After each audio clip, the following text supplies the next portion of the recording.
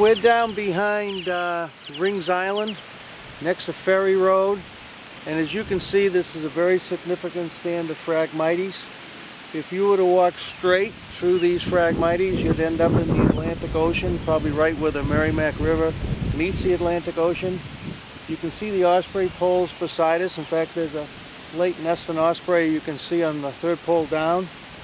If you got caught in this stand of Phragmites in the evening and you couldn't get out before dark, you better have a compass. We're heading into this frag stand, and it's pretty good size, and we've got to watch out for tricks. And that osprey pole right there, which is the one that doesn't have the bird on, we probably want to keep our eye on that, because that's the only way we're going to be able to find our way back out of it. We've got a lot of wind today. You're going to hear the noise of walking in the frag. Now you can see as we start into this, you can see there's some testiculus that's still growing in this monoculture, but as we head out further and it gets heavier and the vegetation density increases, you're not going to see any native grasses growing. Wow, when you get up to me, when you come across, you're going to see a big deer run right here. The deer have been using this to hide themselves, to run up and down this. Wow, we're getting down in here now. We don't have any native grasses in this distinct monoculture now. The frags have shielded, they've just outcompeted anything that belongs in a marsh. All this stuff that's cracking under our feet is also last year's thatch. And what this thatch does is it lays down on top of each other and crisscrosses like this, and it creates elevation. And that elevation traps rainwater, and it doesn't like high salinities anyway, so this shows you how it creates its own habitat. It creates its own environment. It's one tough plant. Look how tall this is. Way over our heads. I'll tell you, when you walk up here, you can actually see where, just because of this little opening, that some of the native marsh grasses are starting to try to revegetate.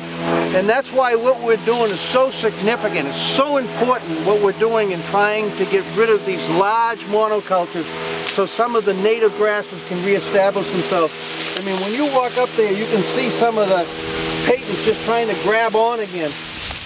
Can you see how thick that is, Rick? Look at it. Oh man, what we need to do is open that up so we can get some native growth again.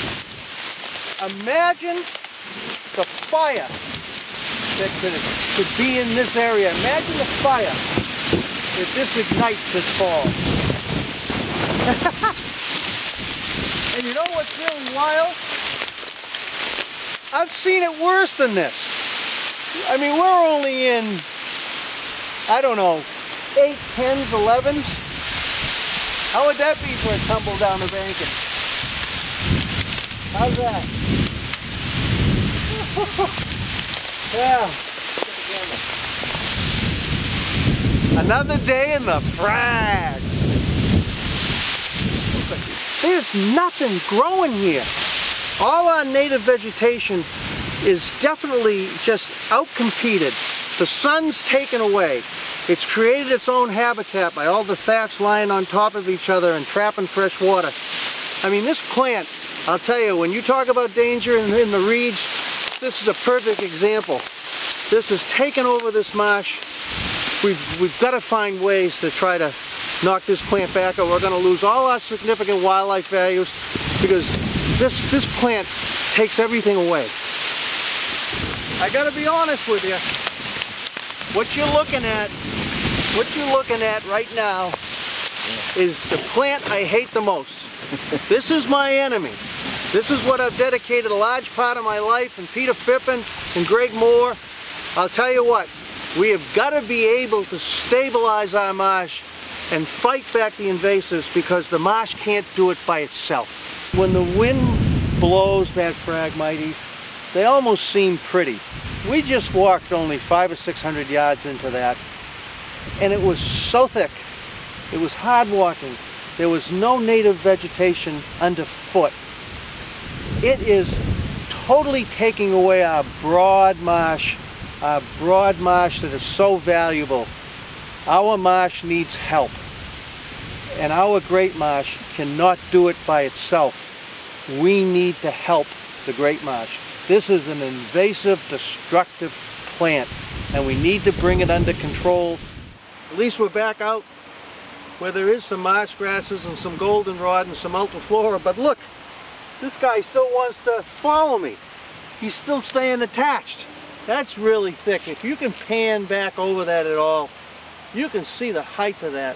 I mean, we've got to do something to protect our marsh against these invasives, because like I've always said, the marsh right now can't do it on its own.